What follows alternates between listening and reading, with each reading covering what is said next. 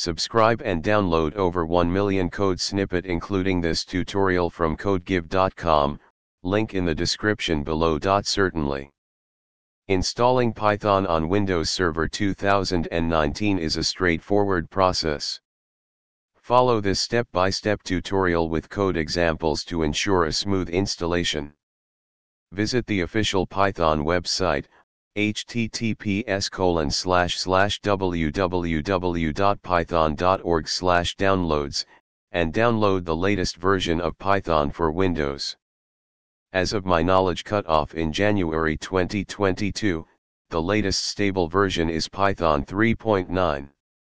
Once the installer is downloaded, double-click on the executable file to start the installation process.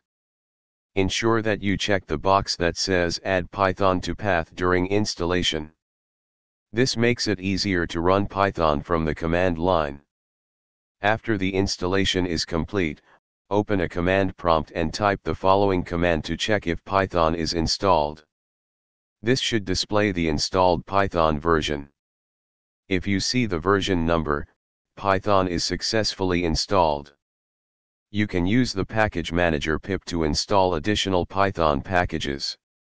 For example, to install the popular package requests, use the following command.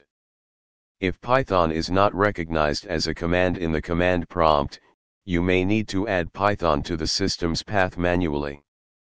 Follow these steps. Open a new command prompt window and type Python to start the Python interpreter. You should see the Python prompt. You can now start writing and executing Python code directly from the command line. Congratulations! You have successfully installed Python on Windows Server 2019. You can now use Python for scripting, development, and various other tasks on your server. ChatGPT